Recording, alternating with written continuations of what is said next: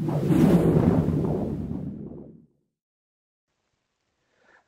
and welcome to this first video of the SAP Sales Cloud Getting Started series.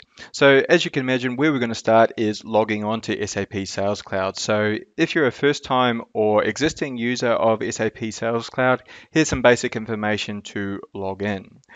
Before we get started, there is some basic information you need to know in advance. First of all, you need to know your user ID for SAP Sales Cloud. You'll also need to have access to the corporate email account registered against that user. You're also going to need internet access to access the cloud, and you'll also need to know the password complexity policy for your corporate organization. All right, so once you know that, you can start logging in. When you first get set up in SAP Sales Cloud, you will receive an email such as this to that corporate email, which will contain both the website address or URL to access the SAP Sales Cloud tenant, and also a temporary password that you will need to use to gain access initially. So what I'm going to do is copy the temporary password and then come over to the logon screen and type in that user ID that I know in advance, which is black T, and then I paste the password in. Then I go sign in, and then what I got to do is set a new permanent password. So the first dialog box here is current password, so that temporary password is still on my clipboard, so I can paste again.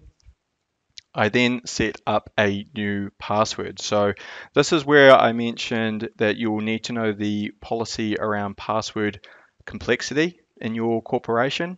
And once you know that, you can define a new password in SAP Sales Cloud, and then you do the repeat again. Once that's good, you now hit change. Then you go continue.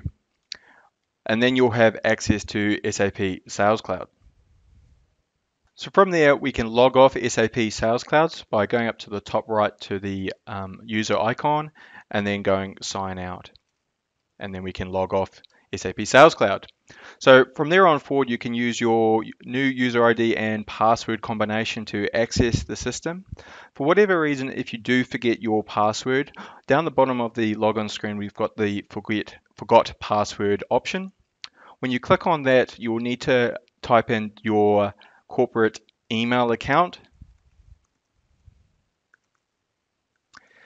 And what the system will do is then email that account a temporary security code.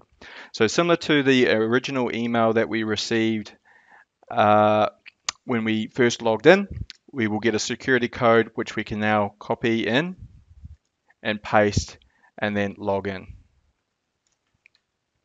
So that was a lot for the first video. That was some basic information to log on to SAP Sales Cloud for new and existing users.